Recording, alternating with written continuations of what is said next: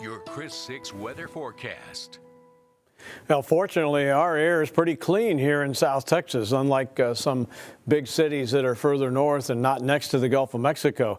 We had a little boundary today. It wasn't really a cold front. The first front of the season will arrive here in about 3 weeks, and that's when we'll be able to say our hurricane season is over with.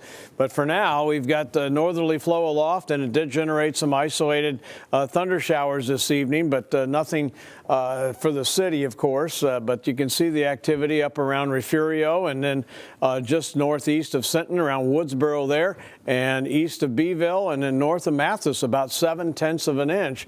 Other areas were 1 to 2/10 of an inch.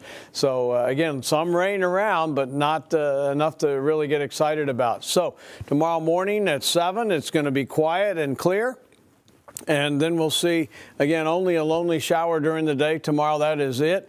And we'll continue to dry out and heat up on this northerly flow on Wednesday as well as tomorrow, with no rainfall in the Chris 6 viewing area. The heat wave continues today with how many 100-degree days? Today marked number 38.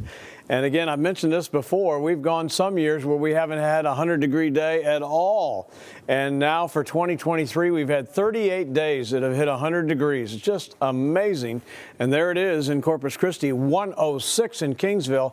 They didn't have the high clouds move over them until late in the day after they achieved the high like we did here. And so Portland was 97, it was 101 in Beeville.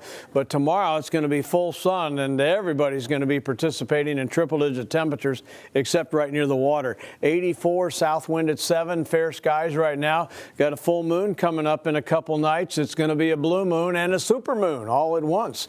84 degrees right now here, 87 in Orange Grove. Everybody is in the 80s across the region, with the heat index dropping off with the exception of Ingleside. We're at 96. It's still very, very warm outside, with the temperatures in the upper 70s overnight. Notice the clear skies. Only a lonely shower tomorrow, but pushing 100 degrees at mid-afternoon.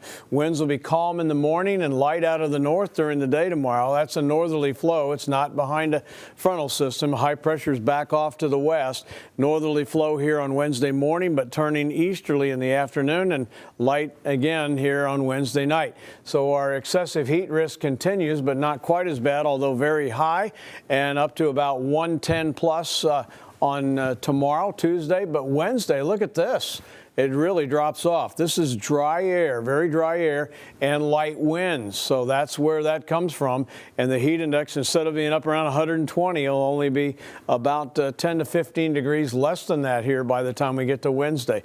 So there's that little instability that went through here with that boundary that has now dissipated across the region. You can see the front stops in Louisiana. There is no front over us. There's no cold front or anything like that.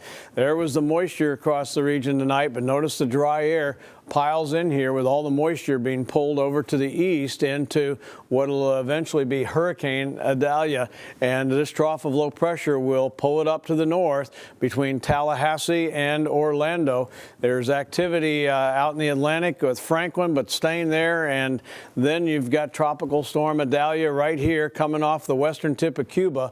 That system is going to turn into a hurricane tomorrow and move northward and be a Category 3 at landfall Wednesday morning, again on the Florida Peninsula. But it is not a threat, not a problem here, although the big thing will be the high rip current risk, swells, and high tides arriving here on Wednesday. So wrapping it up for you, here is the 7-day forecast. 102 tomorrow, 74 and 103 on Wednesday, 101 Thursday, and then return to what we've been seeing, hot and steamy, 96 to 97 Friday through Monday. Perhaps a stray shower again here on Labor Day, this time next week.